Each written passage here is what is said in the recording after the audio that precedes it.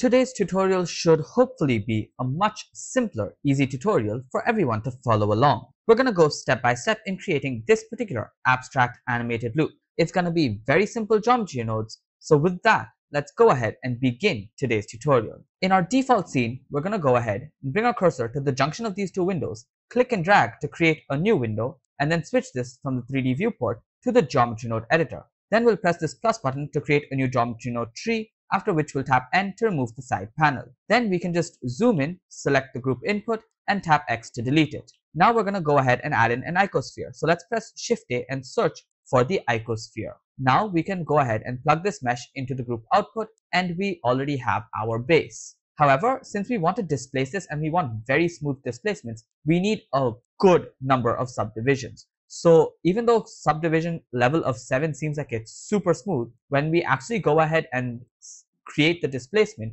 it might not be enough. But not to overload our actual viewport, we'll keep it at 7 for now and increase it just before the final render. Next, we have to actually create the displacement. For that, let's press Shift A and search for a set position node. Now this set position is going to let us access every single individual vertex and move its position based off of the offset that we give over here. So we're going to offset it using a wave texture. Now when we plug this wave texture into the offset just like this, you'll see we get some crazy distortions. To actually reduce this, what we're going to do is start off by preventing it from going over to the top right like that by using a vector math node and simply subtracting a value of 0.5 on all of the axes. So we change it from add to subtract and then change all of these to a value of 0.5, and now it at least becomes centralized. Then we have to reduce the actual effect of this wave texture.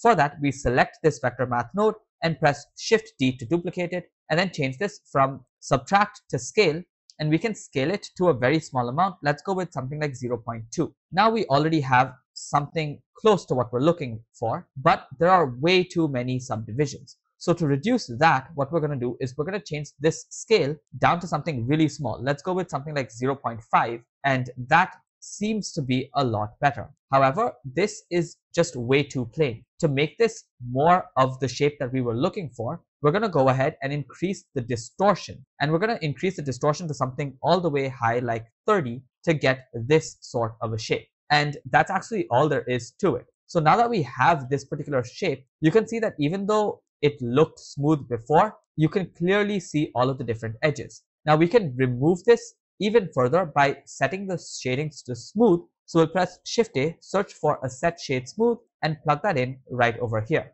But even then, you see, you're still able to see this little artifacts of the actual edges, which is why it's necessary to increase this subdivision even higher than 7. We can go up to 8 or even 9 before the final render. So you can see it becomes a lot lesser, but there still is a little bit of it overflowing when we'll take a closer look. However, the next thing to do is actually the shading. So let's start off with the shading. For that, let's press Shift A and search for a set material node and plug that in after the set shade smooth. Then we have to select the material, and we can just choose the default material for now. To actually see what changes we make, we can switch our viewport shading to rendered by pressing this button over here. And we can go ahead to our render properties and switch on ray tracing. While we're at it, we can go ahead and switch this geometry node workspace to the shader editor and start playing around with the material. For the material, I actually want to make these crevices look even darker so that we can see all of these curves even more.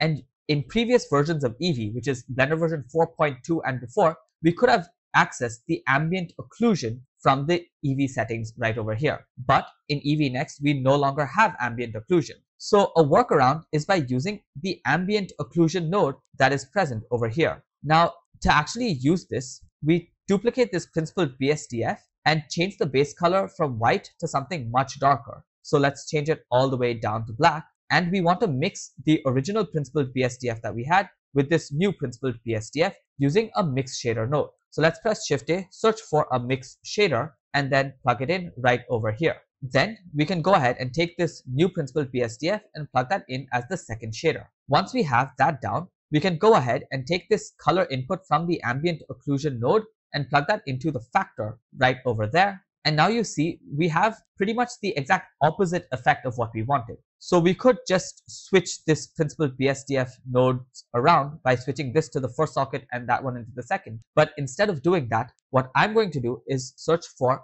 a color ramp node, and I'm going to go ahead and flip the color ramp by just taking this slider and pushing it over to this side, and then taking this white slider and pushing it over to the other side. Now the reason why I'm using this color ramp is because now I get to decide exactly how much of the effect I want. You can see if I move this black slider all the way to the right, I get a lot more of these crevices to be more defined and pronounced. And if I slowly bring this in, you'll see that the effect slowly wears away and you have less pronounced crevices. So it's this versus this. However, I like it to be somewhere around here, and that looks good enough for the purposes of my video. You can also bring in the white slider a bit more to, again, make these even darker, but I'm going to leave it all the way back over here for the time being, and I might play around with it towards the end. The next thing is I want this to be a lot more glossy, so I'm going to go ahead and reduce the roughness of the main principal BSDF down to a value of maybe 0.2 and nothing more. But for the dark crevices, I want the roughness to be all the way set to 1. Now for the actual color, what I'm going to do is I'm going to switch this from object to world, and I'm just going to change the world background to be completely bright and also blue. So this is the color that I'm going to go with. Now, of course, if you're doing something like a rose, then maybe you can go ahead and make this red. You could make it pink. It's really up to you. Maybe I'll do a pinkish version, but this is what I currently have. The next thing that I'm going to do is add in a background before we start the animation. So for the background, I'm just going to press Shift A, search for a mesh plane, and then I'm going to scale it up and just rotate it on the x-axis by 90 degrees. Then to actually place it back, I'm going to move it on the y-axis by pressing G followed by Y and then just pushing it back.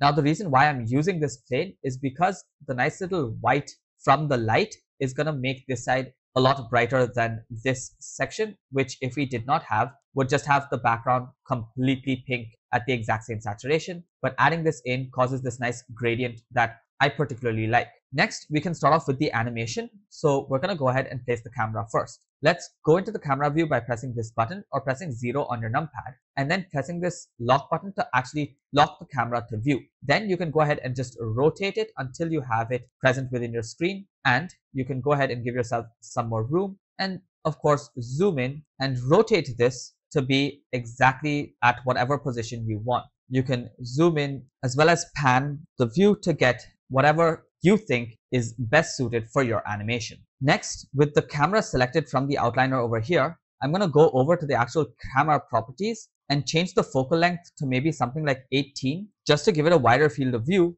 after which I'll go ahead and just zoom in appropriately. The next thing that I'm going to do is go down to the viewport display and increase pass-par 2 all the way to 1 so that I don't see anything outside my camera view. Next, I think the light is a little too close, so I'm going to select the light from here and then just press G and move it a little bit more towards the side, and I think that looks good. The next thing is I'm going to increase the radius as well from 0.1 to maybe a value of 1 meter, just so that all of the reflections are a little softer. Maybe a value of 2 will be even better. So now that we have everything ready for the animation, we can start off with the actual animation. For that, we can go over to our output properties and change the frame rate to 60 frames per second. We can increase the resolution to 200%, which makes it a 4K animation. Then we can choose the frame range, and I want this to be a 5-second long animation at 60 frames per second. So the end frame should be 300. I can choose the output folder to be the same folder where I saved the blend file, and the file format I'm going to change to FFmpeg video, with the encoding changed from Matroska to MPEG-4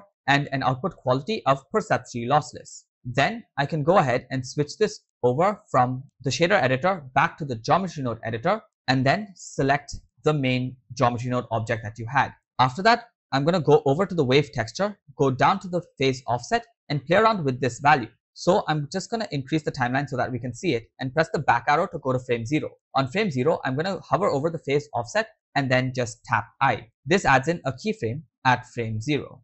And just to make things a little faster, I'll go ahead and switch back to a viewport shading of solid. Then after I add in a keyframe at frame 0, I'll just select the actual texture node to see the keyframe on my timeline. Then I'll go over to frame 300 and just change this phase offset to a value of 2 star pi, which is one full rotation or one full wavelength as well, making it a perfect loop. And then I can hover over it and tap I. Then with the object selected and the texture selected so that I can see the keyframes, I'll go ahead and tap T and choose linear so that I get a linear interpolation and we get a smooth loop of this animating over time. Now, if you see, the frame rate is extremely slow. So to get an idea of how fast it's actually moving, you can go ahead and just reduce the subdivisions down to something like 6, and you'll see it instantly becomes a lot faster, but it's still going way too slow. So to make it play at real time, I'll change this from play every frame to frame dropping, and that will give me a realistic idea of how fast this is actually moving and what the animation actually looks like. Once you're happy with the way everything looks,